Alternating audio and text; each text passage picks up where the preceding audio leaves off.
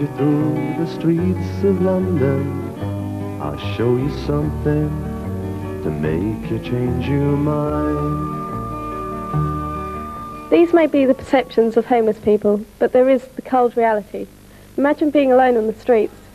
Today there is around 156,000 young homeless, and it is a number growing all the time. Think twice, 'cause it's another day for you and me in paradise. If you think you can make a video report either at school or in a club or with your friends, just let us know here at Q&A, room 2164, BBC School Programmes, White City, London, W12 7TS. Goodbye until next week, and remember, don't squeeze your spots.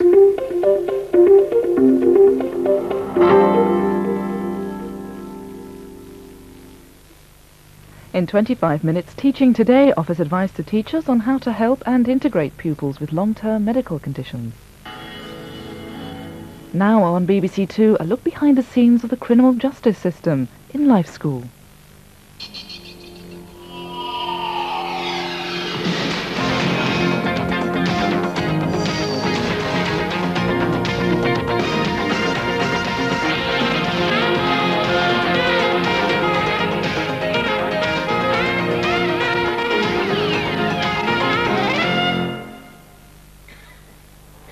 Archibald McClellan, you are charged with the murder of your own child. Call Jean McClellan. My poor wee Christian. Take your time, Mrs. McClellan. Archie was shouting and raving and the children were screaming. Through the window, I saw the child repeatedly hit with a stool. Members of the jury, have you reached a verdict? We find it proven that the panel killed the deceased, Christian McClellan. Archibald McClellan, I order that you be taken back to Inverary Jail, therein to be detained during all the days of your life.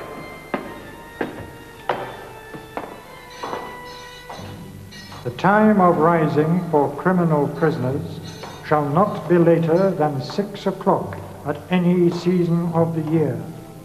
On Sundays, prisoners may rise an hour later or go to bed an hour earlier.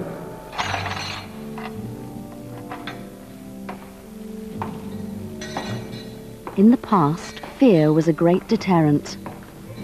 Fear of being caught, fear of the great and terrible punishment. It was thought that by making people afraid, they would obey the law or suffer the consequences. Each day, the prisoners shall have 8 ounces of oatmeal as porridge for breakfast, 2 pints of barley broth with 8 ounces of wheaten bread for dinner, and for supper, 1½ pounds of potatoes with a ½ pint of milk.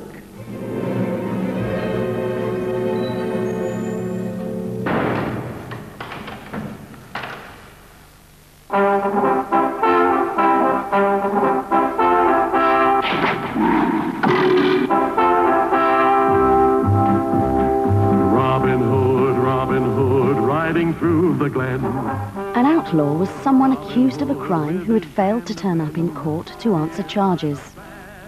They were held to be outside the law, and if spotted, could be brought to justice by ordinary citizens, the hue and cry. The ways of finding out whether people were guilty or not were fairly brutal. Trial by ordeal might mean that if the person floated, they were guilty, and if they sank, they were innocent. Slowly, a fairer system came into being, with justices being appointed by the king. They travelled all over the country and held court at assizes. By the 18th century, there was a lot of unrest in the country, and so, in 1829, the first police force was set up to keep the peace. It looks like someone's just gone through on a red. Let's see if we can stop them. It has always been important that the police are properly trained. They must be knowledgeable about what they can do. Venus, pull in front. X-ray 2, opposite 61. PC Jamie Mackay is patrolling with Sarah Clark. Sarah is out from school on work experience with the police. Right, I've just seen you go through a red traffic light. No, I didn't. Which is an offence. No, I didn't. Now, I believe that you've been drinking. No, I haven't. So I require you to take a breath test. I haven't been drinking. Well, I believe that you may have been drinking. I think that because of the training that the police get given and the fact that they're actually seen as a figure of authority, that it just helps them to carry out what they've got to do.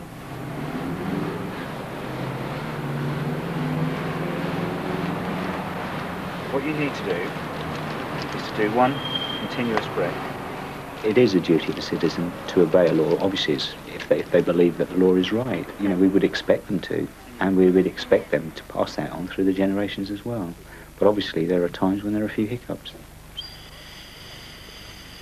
All right, Tinkerbell, you're nicked. All right, officer, all right, you're right. I shouldn't have done it. I haven't got an excuse, really. I mean, I've got a job, got a lovely mum. My dad slips me the odd five every now and then. And yeah, I still go out, starting fights, stealing cars, wrecking the shopping precinct. No, you're right, officer. I've broken the law, and I should be punished. I'm glad you see it that way, son. Oi!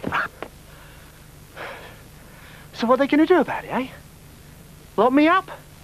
All the prisons are full. So who cares? Nick him, George.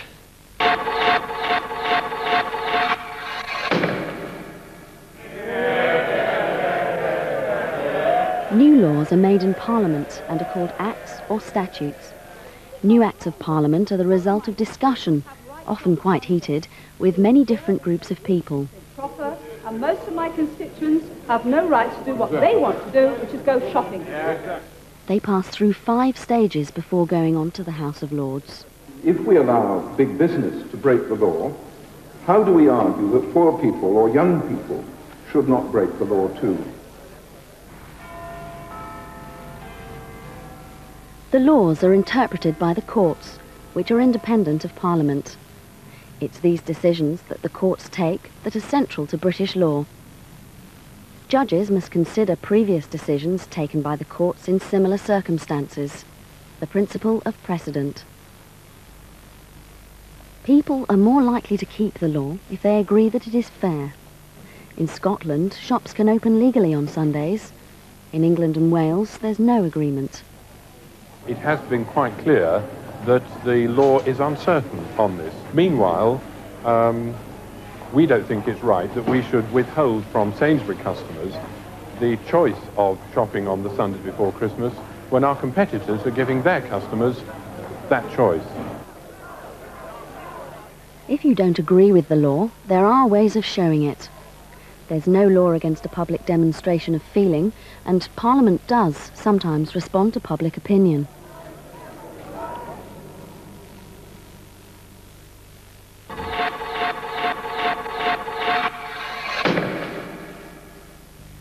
The law can change in response to changing public attitudes.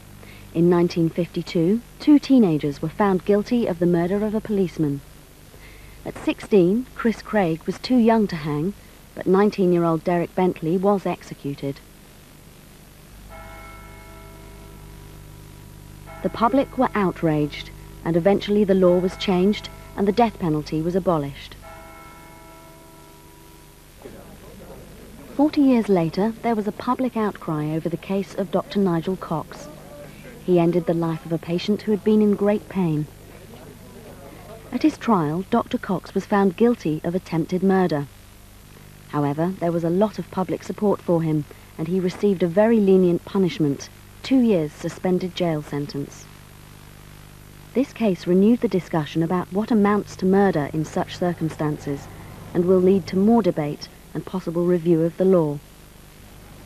The Tottenham Three were jailed for the murder of P.C. Keith Blakelock during riots in 1985.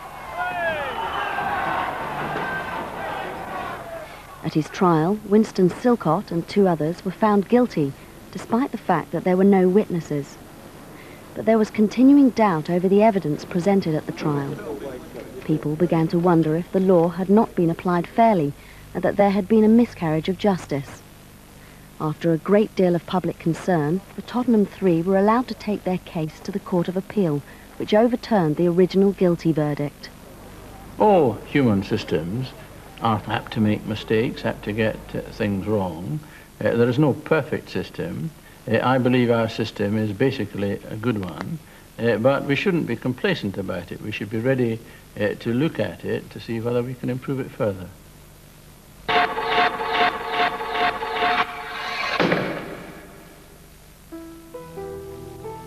The criminal justice system relies very much on the general public playing their part. It is as a juror that an ordinary person makes a vital contribution. The jury have to decide whether the defendant is guilty or not after listening to the evidence presented by the legal experts, the barristers or advocates. The judge guides the proceedings and helps the jury on points of law. Nicola Williams is a barrister, and she often takes time out to talk to groups of youngsters. The vast majority of judges are barristers by training. There are some solicitors that become judges, but the vast majority, as I say, are barristers. All you really need for that is you have to have been a barrister for a long time. There's a minimum period, I forget which, it's either 7 years or 10 years before you can be considered to sit as a part-time judge, which is called an assistant recorder. If you sit as a part-time judge, you do it for approximately 4 weeks every year. You might decide that you like it, then you carry on from there. You become a full-time recorder, then you become a full-time judge. And then eventually, if that's where your aspirations lie, you can become a Court of Appeal judge and House of Lords judge. I look for people to appoint as permanent judges from the ranks of those who are doing it already part-time. And I look for people who have a good knowledge of the law in the area of the appointment. For example, if I'm looking for someone to appoint to the family division of the High Court, I would expect someone who has particular experience in the family law area. It's a very responsible job. I'm only a part-time judge. I sit 4 weeks a year. I find it very stimulating, but very responsible. You have to concentrate a lot and do your very best to make sure that fairness is achieved all round. It's very important to be a good listener if you're a judge, because only by listening carefully can you pick up details that otherwise you might miss. Some people think that the clothes we wear in court are old-fashioned and silly, but I think they're important because they're a kind of uniform and everybody looks the same, and that prevents the personality of the advocate or the judge becoming excessively important. The clothes that we wear is, first of all, the wig. Judges have a different type of wig. We wear a wing collar and bands, like vicars do. Although some people are against wearing wigs and gowns in court in this day and age, I think I'm in favour of it because, as I say, it's a kind of uniform and it prevents the personality of the individual coming to the fore. You attach one of those wing collars and then you put the bands on over the wing collar. So that's the men's ones. The women's ones are different. I honestly don't know why, except that I think it's probably because if you're wearing maybe a lowish neckline, then you can sort of stick this inside. And that's the reason why it's different.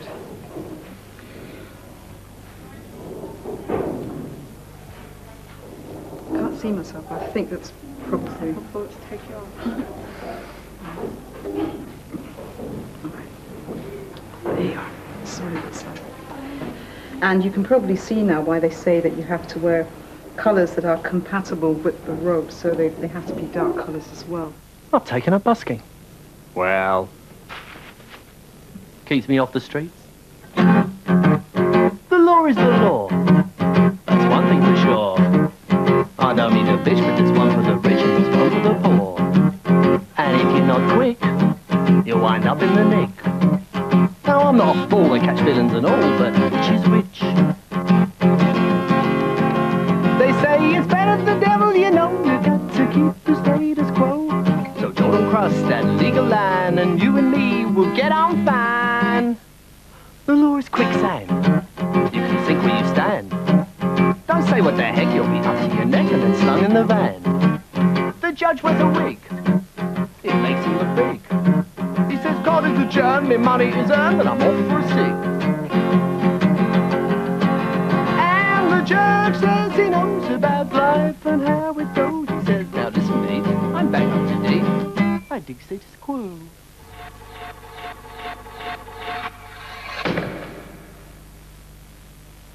The legal profession is steeped in tradition, and tradition has a part to play in ensuring continuity with our past. It is a link with that past that I think has led to the wigs and gowns of the judges and barristers. I think the time is ripe for considering to what extent those wigs and gowns should be retained, because this is not a matter just for the judges or the legal profession, it's a matter for the public. What do they want? What do those who see judges want? The atmosphere in court can be intimidating, especially if you've never been before. Chris Thorpe is a music producer who was called upon to serve as a juror. He found the experience unnerving. The atmosphere was such that you are set apart from everybody else, and you feel as though you're in this box and nearly on trial yourselves, you know.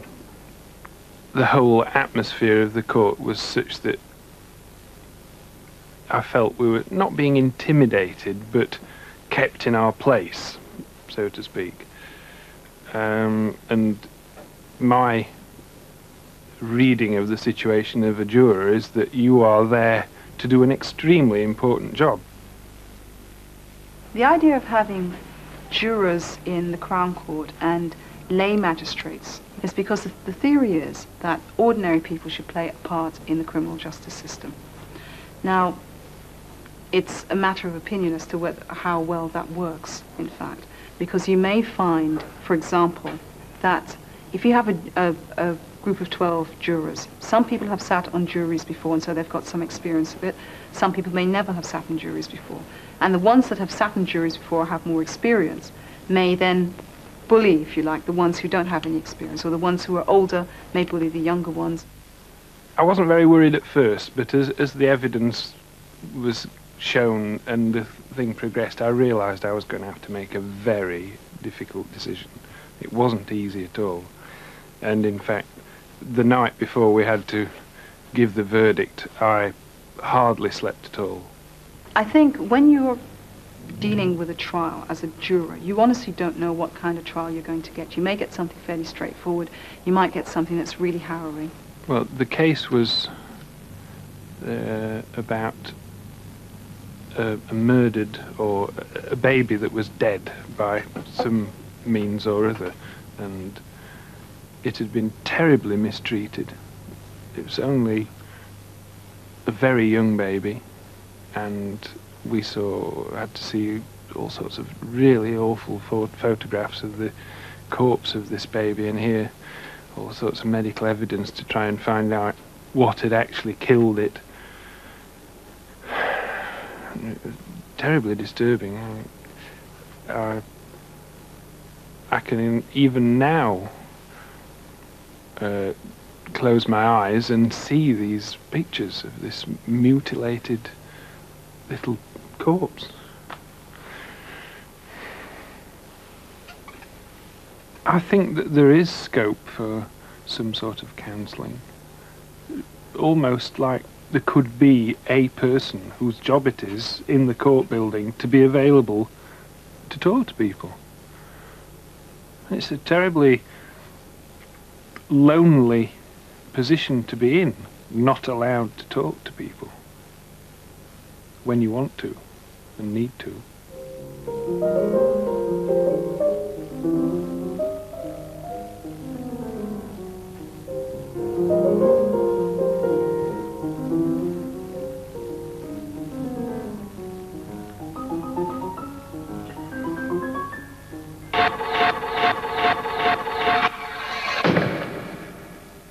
Right, so I'm arresting you. You haven't given me your name or your address, and I think you're a danger to yourself. You don't have to say anything. Anything you do say may be given in evidence. There's no van available, so you're going to have to try and get this man in the vehicle and take whatever steps Right, you need. sir. You realise why I've arrested you, do you? No? No. Right, I feel that you're a danger to yourself. The police must know the law. They have to use it every day, all the time, and at their training school they are taught to carry out their duties tactfully. Right, okay, now, and you now be taking the prisoner to the custody officer. Okay, well done, stop, excellent. Just talk your way through it, what was good? Called the van first. Right. Well, mobile unit. Told them what I was arresting them for. Okay, good. Yet still I was keeping a good rapport between both of us. Excellent. Your level of control was excellent. You know, in a nice manner, you went over, you talked to the person, kept the rapport going. At the same time, when you needed to be a little bit firmer, you know, when you started to struggle a bit in the back, trying to get in the front of the car, you just had the right amount of force, really.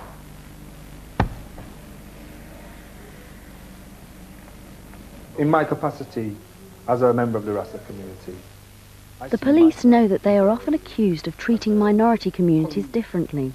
I police the community. Here, Raul Diro is helping trainees to question their attitudes. I myself, as an individual, born and raised in England, in as much as I've been to the Caribbean, my experiences as a black British. I use the word black British rather than British black, because in as much as I've been a part of this society from year one to where I am now, I've never been able to actually fully feel as though I'm party to the activities of this society. So we must dispel the myth that black people see all white people as the enemy. Nevertheless, as Rastafarians, we are still marginalized.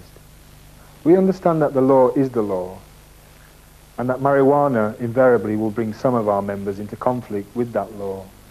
But what is important is that the society is made up of multicultural communities.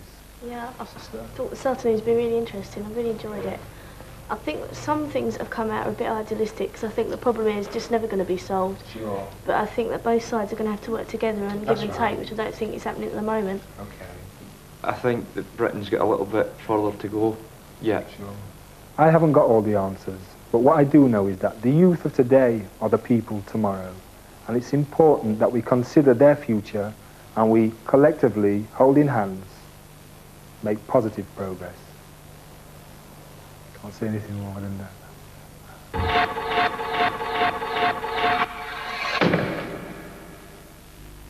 In Scotland, permission has just been given by the Lord Advocate to allow certain trials to be televised, as happens in the United States at the moment. The case of 12-year-old Gregory Kingsley was widely seen on TV. He wanted to leave his mother and live permanently with his foster family. Are you doing this because you want to hurt your mother? No. Are you doing it? Why are you doing it? I'm doing it for me so I can be happy. And how do you feel about your mom? I mean, I don't love her like a mom. You did have a severe drinking problem, did you not? No. You spent most of your money on alcohol and drugs, didn't you? No. You did cocaine at that time too, didn't you? If some court cases are seen on television in the UK, then people might find it easier to understand the legal process. This is what I have learned from my life. Life is like an onion. It has many layers, it can make you cry, and sometimes it stinks. It's true, you know. This life is like an onion soup.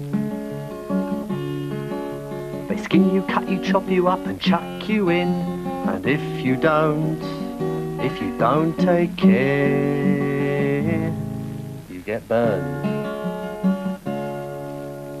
The law is a bit like life. Both can give you grief, both can make you weep, so you may as well, yes you really ought to know your onions. Go out there, learn about the law, change the world.